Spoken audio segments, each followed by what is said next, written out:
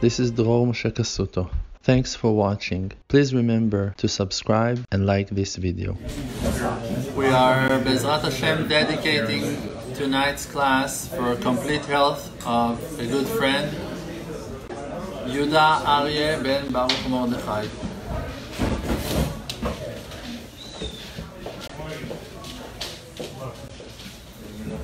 From heaven, they're answering all of my prayers always, and I'm very happy with this amazing thing. I'll tell you tonight, Bezrat Hashem, the secret of how your prayers can be answered as well. It's not a hard thing. It's just a matter of a little bit of tuning.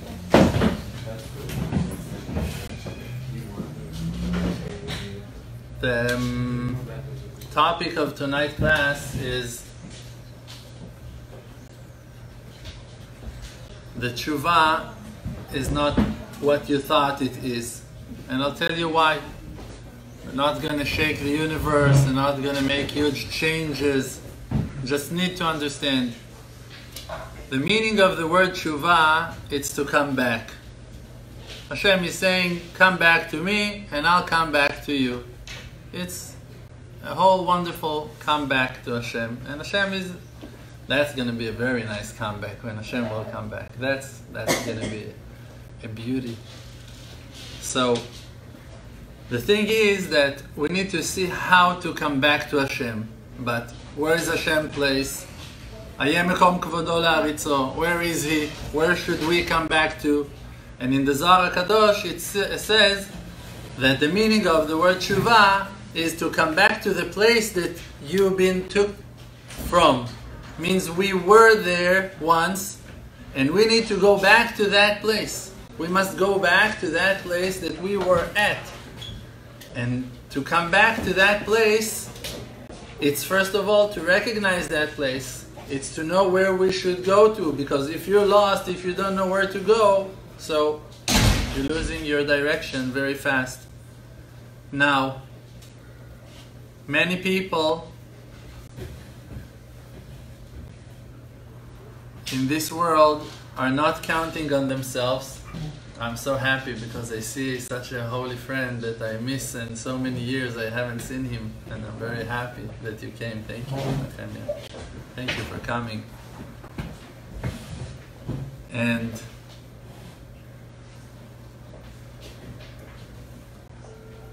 I think I should say Shechianu on that, B'Shem U'Malchut, Baruch Atah Adonai, Eloheinu, Melech HaOlam, Shechianu, V'Kimanu, V'Gianu L'Zman Hazeh. You're a good friend. Yeah.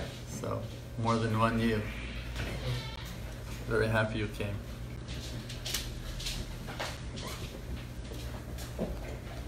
Many people don't have their self-confidence to count on themselves and to find the direction, to find their own way, and to find Hashem finally. So they are usually looking to the sides and asking directions. And if you don't know which way to go, it's the most honest thing and simple thing to ask, and it's a very good thing. But the truth is that the path to the truth, to come back, it's to come back through the roots of your own soul. It's to come back to who you were once when you were united and one and complete with Hashem. So the real truth is that no one is really able to give you the perfect guidings on which steps to make.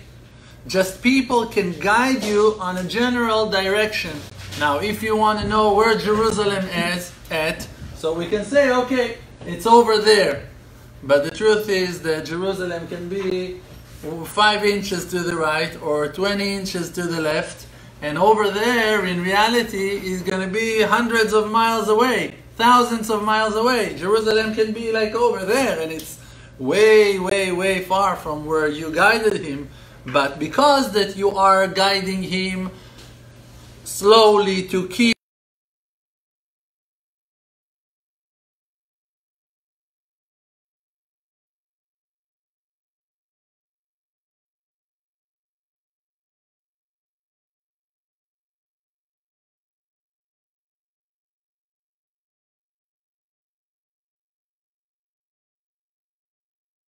tefillin. Okay, I put tefillin, that's it, Mashiach came. No. We see we're putting tefillin, Rashi and Rabbeinu Tam every day, and Mashiach is still somewhere. And we're keeping Shabbat, and the salvation have not came completely yet. Even though that we are going in the right direction, we're following the rules of the Torah, and we're following the advice of Chachamim, the righteous and wise people that are teaching, and wise people with life experience, we're following their advice and trying, but still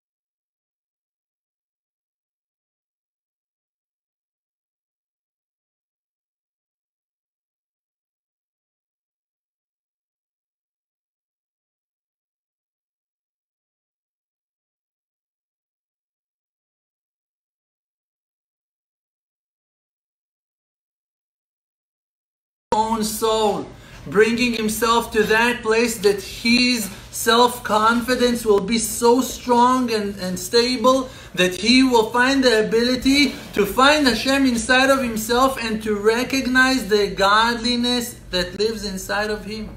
Because the place of Hashem is not in heaven or in Jerusalem or in the Har Habayit, it's not in the Beit HaMikdash. The sparks of the Shekhinah Kedosha from days of destruction fell and spread into thousands and millions of spots, of places, of locations.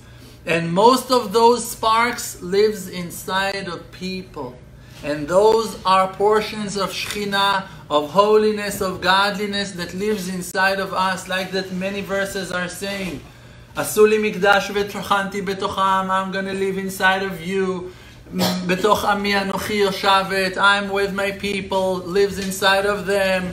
Shochen itam betoch tumotam, lives with them even in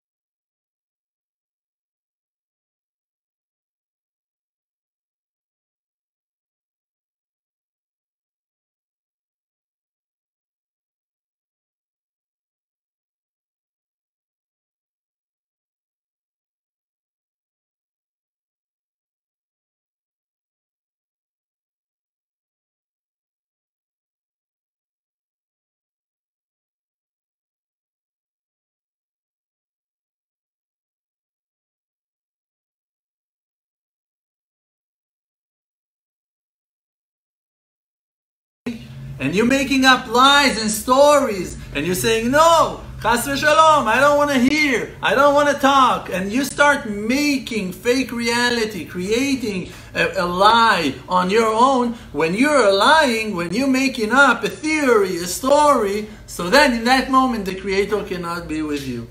But as long as you're searching and you're looking,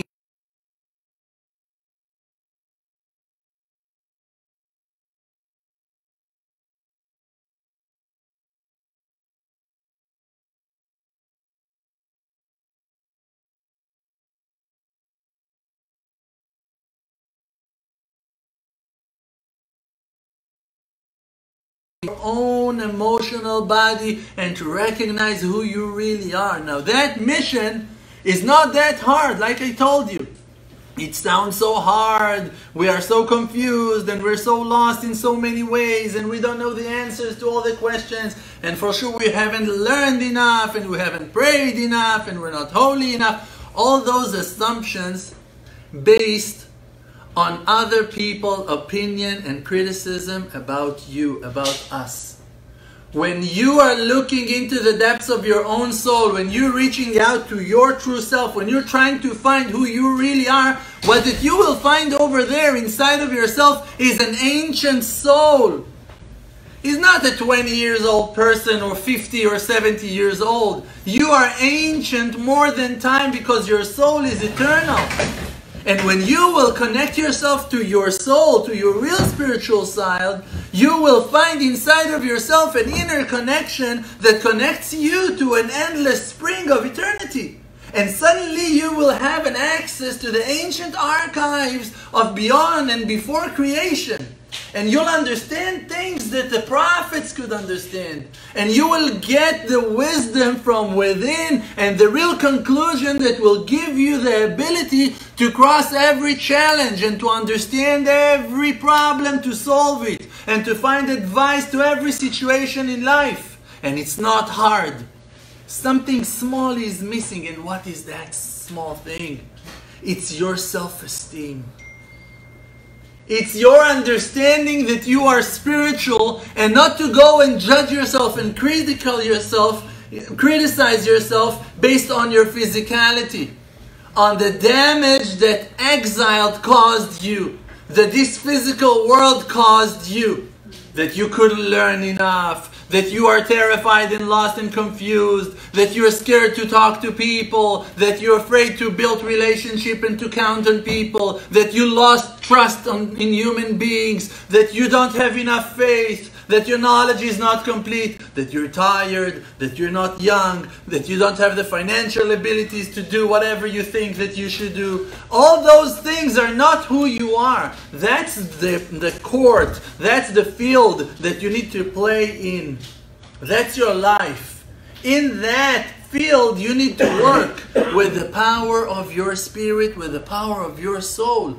Now for that we need to be connected to who we are, to know who you are as a player. Now you need to play. So one rabbi will tell you, hey, you need to follow this method. Another person will tell you, hey, you need to follow my guidings. Your parents, they want you to be a lawyer. Your wife, she just, I don't know what, and whatever. So what you're going to do? Which answer is right? To follow which advice? You don't know. And you cannot play and to have multi-personalities to satisfy everyone. In the end of the day, you must be who you are. The real you that you are. Now, in that moment, when you will reach that place, and I'll give you the advice soon to know exactly how to be who you are and how to find who you are. And it's easy. It's not a hard thing. What that will happen to you in that moment is that your inner magnet will pull, will click to the divine magnet. And suddenly, you'll be connected. You'll feel okay. Even if you cannot learn. Even if you're not able to daven. Even if you're not making it to shul on time. Even if you don't have the money that you thought 1 hour ago that you must have. Suddenly you'll have breath. You'll have oxygen. You'll be able to function, to think, to be relaxed. What you will have? You will have faith.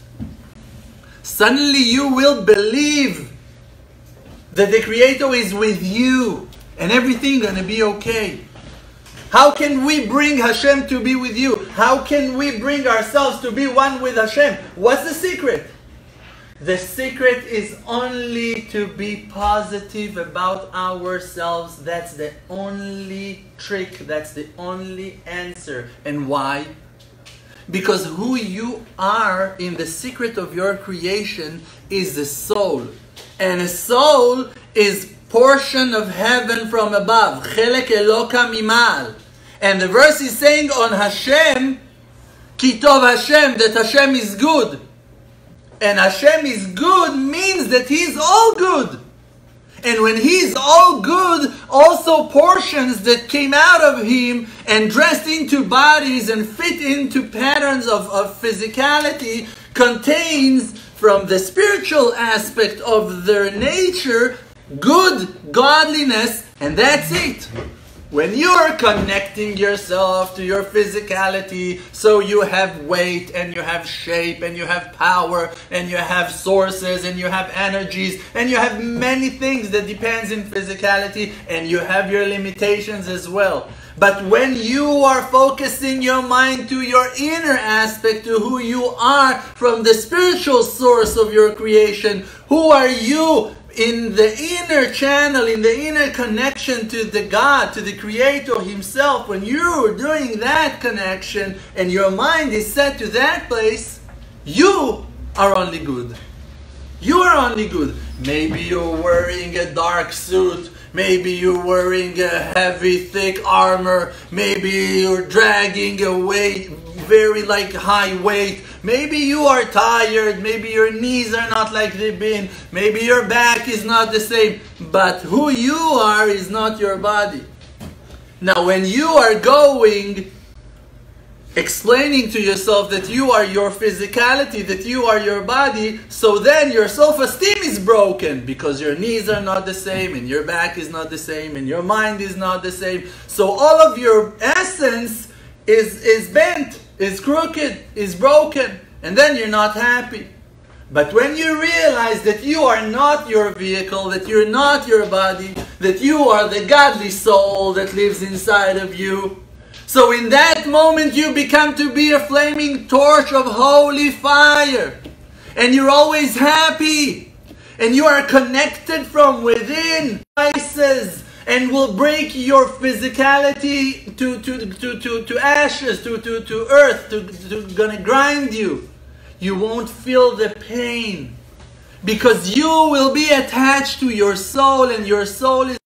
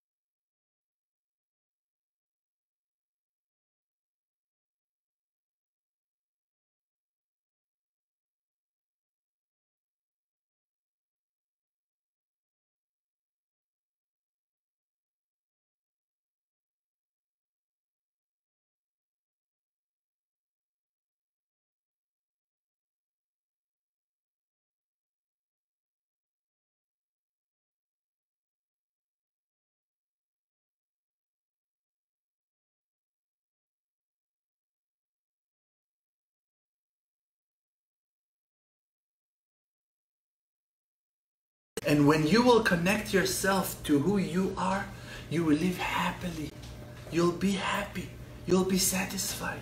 And that's a complete tshuva. And the question is why that is complete tshuva. The Rambam is telling us the way to do tshuva.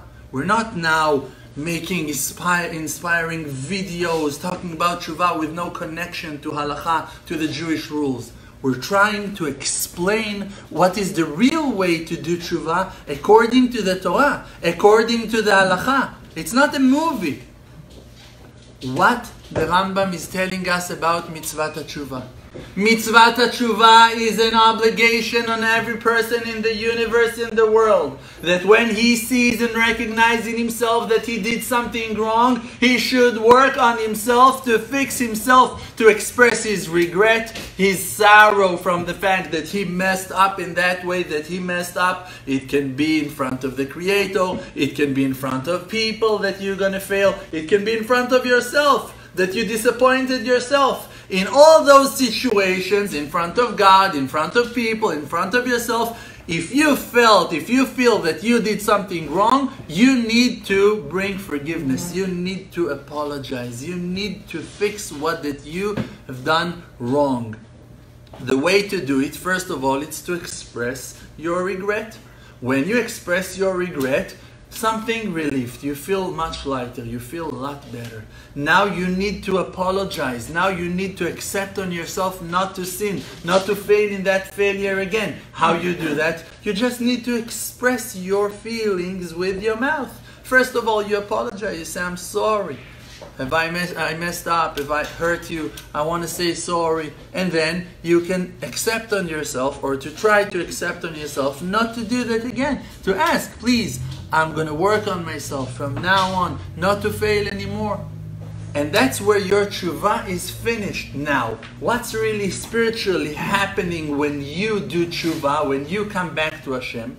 What that happens is that all those coverings, that all those curtains that are blocking the light of Hashem from you are falling and melting and disappearing. And in that moment that you achieved that forgiveness, that you have been forgiven, in that moment you can see Hashem. The reason for us not being able to see and recognize the Creator is only because that we sinned.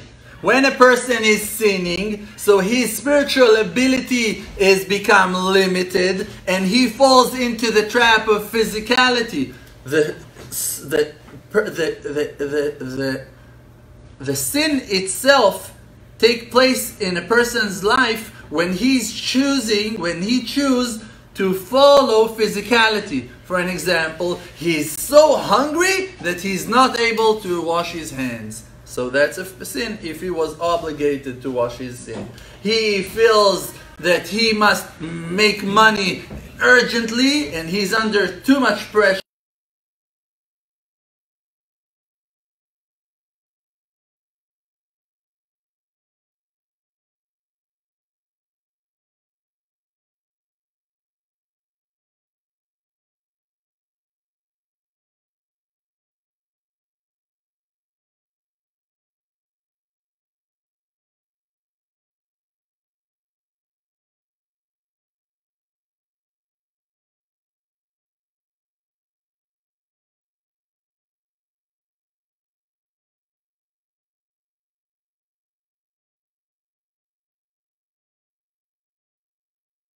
And by that, he is cleansing, purifying, cleaning those walls of separations that were blocking him one moment ago from connecting to the Creator. And from now on, he will be connected. How he will be connected? Because he's been forgiven.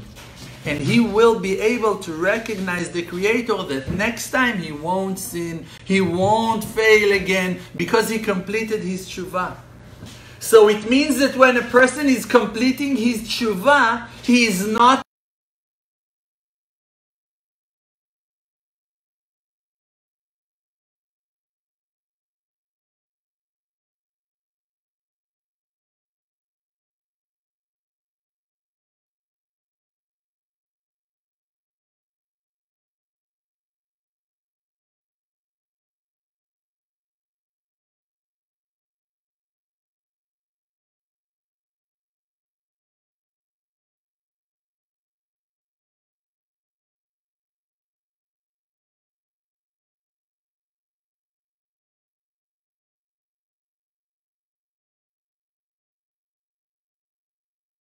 he will always gonna recognize how good are things to him. He will be full of gratitude and appreciation and love, and he will be happy and satisfied from meetings and from conversations and even from challenges in life. He won't fall to sadness and to despair. He will climb above those difficulties and challenges, and he will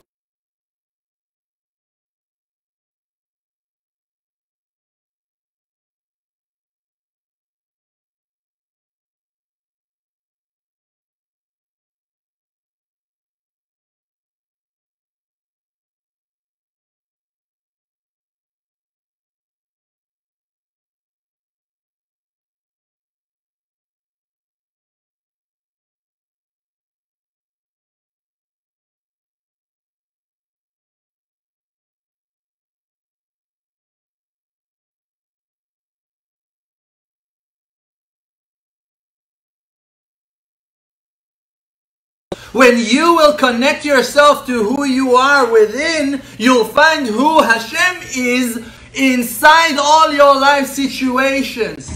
When you are disconnected from who you are in all your life challenges, you're hitting the wall in every situation and challenge in life.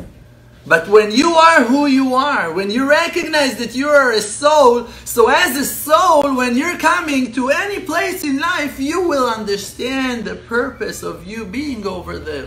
You will understand that you're in a mission. You'll find the wisdom and the right mission of yours to work and to do and to keep for the sake of heaven, for the benefit of the souls that are over there. And in every moment of life, you'll find purpose. and your life will be meaningful, and you'll understand what your mission and what's the mission of all of your beloved ones. And not only that you'll find the right understanding what is the purpose, you'll also find the right advice to help everyone, because that is the real will of the Creator from us, that we will reveal His light to the world, that we will walk like lighthouses, be light to the nations, gonna go and spread faith between thousands and millions of people, gonna supply the right advice to everyone in need, to everyone that is thirsty will serve water, that we will know how to slice the bread to every hungry person, that we will know which portion to hand to every person in the world, that we will recognize the real need of people and not just gonna feed them with our leftovers or whatever we want to give. Just gonna understand what really they need. Chanoch lanar al pi darko, gonna educate the children based on their needs, on their path, on their way. Gonna know exactly how to soul. And like I said, when a person is connecting himself to his spiritual essence, to his real spiritual being, in that moment, his inner access, his inner spiritual channel to the Creator is open wide.